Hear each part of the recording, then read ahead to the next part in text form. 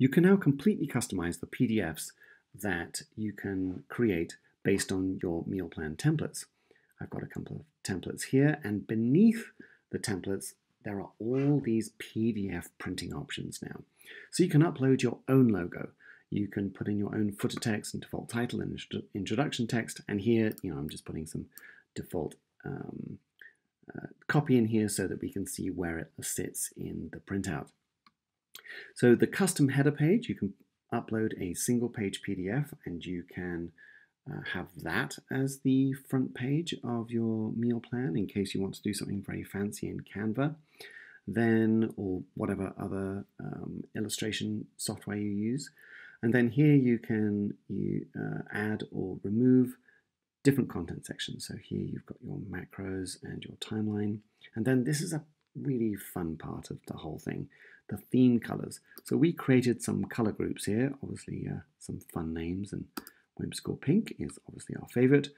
I'm going to return to the Real Plans theme, but this is designed for you to be able to change all the colors in the meal plan to really make it feel like your own and pick colors that match your logo.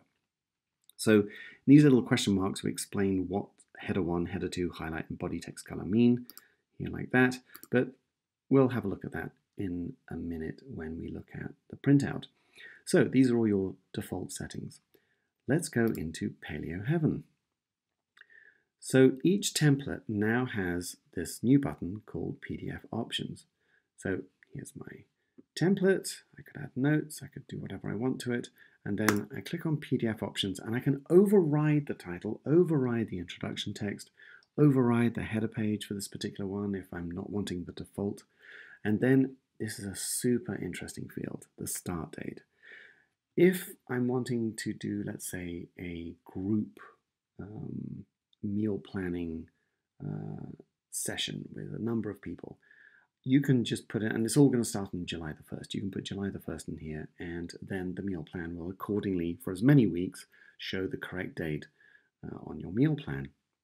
But more often than not, a lot of these PDFs are used for evergreen meal plans, meaning this is an asset that you can use as there's no Real Plans branding on the meal plan at all. You can use these as assets on your website for, let's say, email collection. You could say, hey, get my free meal plan in exchange for an email. Or you could just send it to clients when they're asking, what your services include. You can say, hey, these are the kind of meal plans that you'll be working with, and this will be inside a meal planning software that you can adjust any of this stuff to suit your liking and the shopping list or change, etc. So really great opportunity here to create a lot of good sales and marketing assets.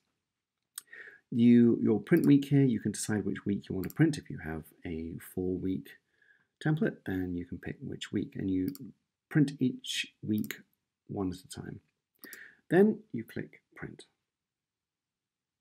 And here it is. Here's the PDF. So in your browser, you'll see a file being downloaded. You just click on the file, and here's the logo. This is the header 1 color and my default title. Here's the highlight color. Here's my body text color. And here is a super fun thing. It shows the first 3 recipes in the meal plan in this beautifully photogenic way and presents itself as the front cover, which of course will be super relevant each time you have, you're dealing with someone with a different diet type and everything else. This is going to show recipes that they can actually eat and are contained within the plan. Then there's the meal plan summary, which, as you'll recognize, is no different really to the interface that we have in Real Plans, and that's by design. We want people to relate to the laptop version, rather, of the meal plan.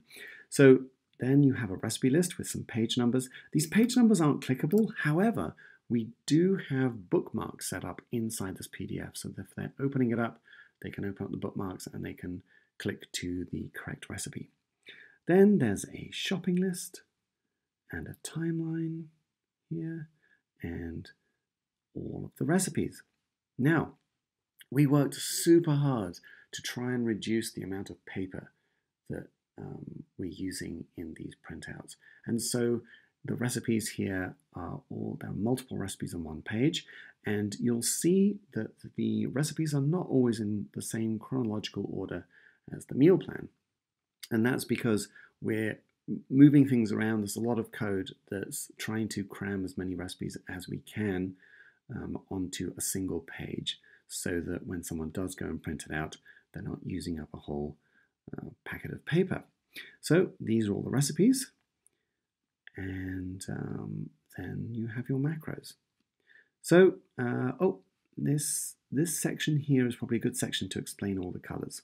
So this is header 1, this is header 2, this is the highlight color, and this is the body text color. So the same color scheme moves throughout the entire meal plan and creates a really beautiful printout. So I hope this is helpful. Have lots of fun creating your colors and setting this up so that it really feels like something that you want to present to your community.